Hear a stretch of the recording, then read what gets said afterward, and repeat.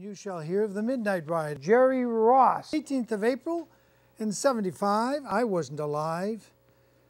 But he said to his friend, if the British march by land or sea tonight, hang a lantern aloft of the North Church tower as a signal light, one if by land and two if by sea, and I on the opposite shore shall be.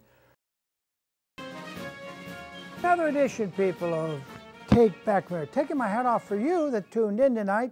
I hope we're going to have some interesting things for you to consider tonight. Among them, and not the least of which, Jerry Ross, is this guy named Jerry Ross.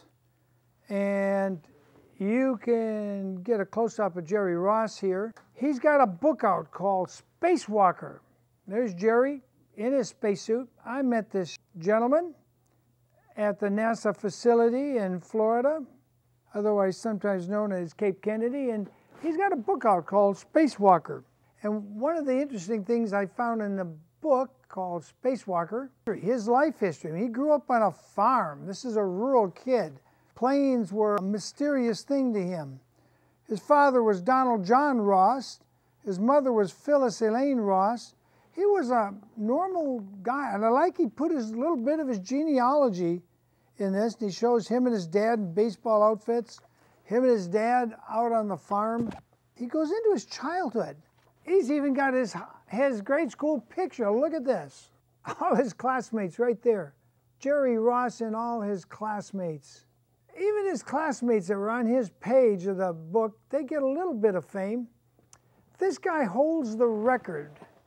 He holds the record for spacewalking. And he's got a picture of himself here with the X-15 rocket-powered space plane. He's got the Mercury 7 astronauts in here, which I thought I have to put over in this camera. The Mercury 7 astronauts. Gosh, does anybody remember them anymore? The Mercury 7. There he is with the X-15 in the lower, and then you've got the guys up there. Some of them died in a fiery test on the ground. Grissom was one of them. I think that was a sad tragedy that didn't have to happen. A lot of sacrifices were made by brave guys who were basically engineers and flight jockeys that just love the whole concept of going into space.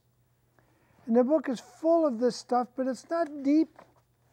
It's not, you know, engineer stuff. And I recommend the book, The SPACEwalker, My Journey to the Stars, Becoming a Spacewalker by astronaut Jerry L. Ross, with Susan G. Gunderson helping him write and edit the book.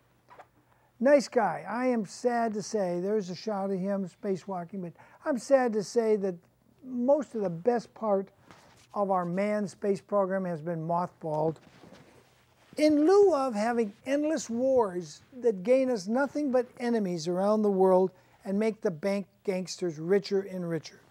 And yeah, that's why I had my astronaut jacket on tonight. Just give you a little quick view.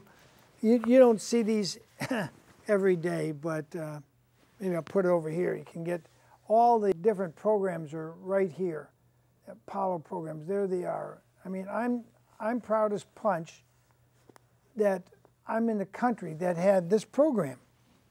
I am really quite proud of that.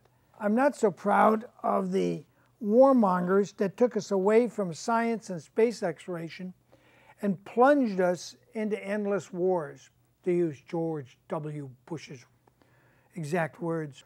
Ready to strike the band.